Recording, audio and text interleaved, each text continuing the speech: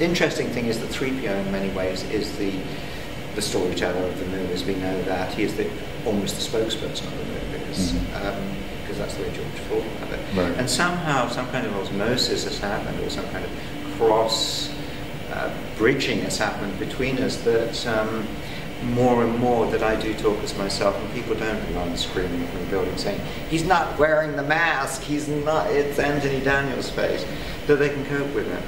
That because I can string a sentence together, because I like art, because I like and appreciate music, that I can not just talk about, yo, it's hard in the costume, sort of thing. That, because I want to hold Star Wars at a level above the ordinary, and because of its eternal popularity and respect, I also have to treat it with respect. But it's interesting because the thing that drew you to this sort of role is the art of Ralph McQuarrie. As you've discussed many times, and as we talked a few years ago, sitting beneath Ralph's conceptual rendering of C-3PO, that is the thing that drew you to this from the very beginning. It was artwork. It was a piece of two-dimensional artwork, and the humanity and warmth that you saw hidden within that robotic creation. And it's absolutely true. It maybe sounds a bit contrived or made up, but it's absolutely not, because until that moment I had no interest. Right. And that stays with me now. And my fondness for the character allows me to put up with, it's not always easy, frankly. And certainly I was wearing it fairly recently for another project with Disney, which has just been announced, the remaking of Star Tours. So I was back in this costume in California. And much as I love him, 3PO, being him is difficult. Being his voice in Clone Wars is fun, but his voice is quite hard to reproduce because there's a tension about him. Right. And if you're doing hours of that, you end up, no matter how, as an actor, you relax and whatever. I'm always like this when I'm 3PO, because this is, the way he is, he's very stiff. Right. And so I make my body stiff too, because that way we can make that little bridge between the two of us. So there have been times when I end up going, I can't. And there's times I've had to stop during the day because I can't do any more, tension. My fondness for him allows me to do it. Now comes along Star Wars in concert, which I've known about for about 4 years. Really? And I'll tell you that I was against the idea, because I said, if you want to see music and film, go to the movies. Right. Go and see all stuff. They are used to me being critical and kind of, I don't know.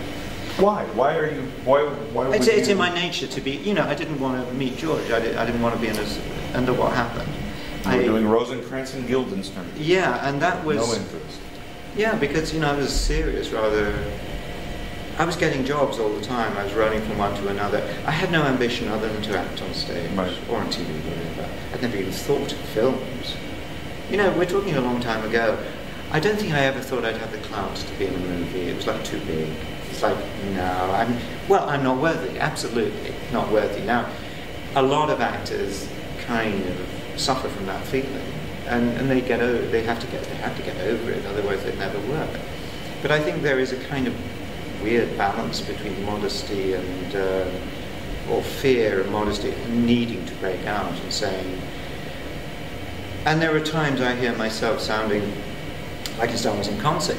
I feel very much in charge because my words trigger off all these gigantic effects that happen around me and everybody else. So gigantic, it wasn't until I saw a video, the recording of the O2 Arena in London, that I could see just how big it was. I look like a tiny action figure on stage. My face is this big on screen, and I'm there. It's an almighty event. And my key words triggers the orchestra, the lights, the lasers, whatever. Such a feeling of power. And it also, hopefully, even more powerful, controls the audience. That I'm about to speak. Listen. And they do. Oh, that's such a magical feeling. It's lucky I'm not on the dark side, because believe me, I could wipe out the galaxy. You know, so really half my life so far has been Star Wars, and I haven't always understood it. I've had the scripts, hardly ever understood those. My own life, they're very complicated. Really, there's a lot of stuff in these movies, but this event, I think, above all, maybe it began. I now realize that I have had in the last few years an epiphany, a change of spiritual soul, if you like. And it started with a very large fan celebration thing where there were maybe 40,000 fans in front of me at some point, like they're in front of everybody at some point. But I looked at all these people and thought, I don't really get what they get, because and I'll come to something George said to me the other day, apropos of whatever, he just said, you know, you and I can never be fans, because he said, we made the films.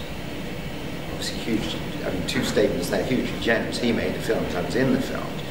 But actually he cemented in my mind why I can't be a fan, because I know how it's done. I know the tricks of the trade. I know, you know, the people you don't see because the camera's not looking at them. And it wasn't until I did this big event in California with 40,000 people, all enjoying something that I knew about, but I didn't get. But I suddenly got that they all got something that they love. There was a communal love, affection, interest, any words like that has given them so much. And I thought, well, who am I to not understand that? And so I have moved up a level. And the interesting thing, you were asking me about me being now a spokesperson, for very technical reasons, either that characters were replaced by their earlier beings as young people, or the characters were replaced by digital imagery. I am the only person to actually work on all 6, and now with the Clone Wars series, all 7 movies. So in a human way, I am the line, the thread, the safety rope that goes right through all of it. And of course, I didn't mean for any of this to happen. It's all fallen on me by the grace of what George Lucas and maybe some kind of higher, maybe the Force, I don't know. It is a kind of, I suppose it's a kind of schizophrenia. I do very easily separate the two of us. Sure. So in a way I can look at him objectively, and well, I have to, because I think he's a nice person and I take care of him. Right. But I'm interested, actually, you give me the image of our previous talk where there was the big costume behind me, and you know, I was there for the bigger picture of the exhibition. And now, in a way, having the small character with me now puts it in perspective that actually Star Wars in Concert is my time to be the main character. And John Williams has reworked his scores so that they came together in sync. And every night, the conductor gets it by using white screens, just as you would in a scoring session, to get an 86-piece orchestra and a choir to come together at that same moment as on the screen. And here, and I haven't seen it, I've seen a drawing, a concept of it, you have the enormous stadium screen down the center. So I will be at one end, backed by the orchestra and our 100-foot screen.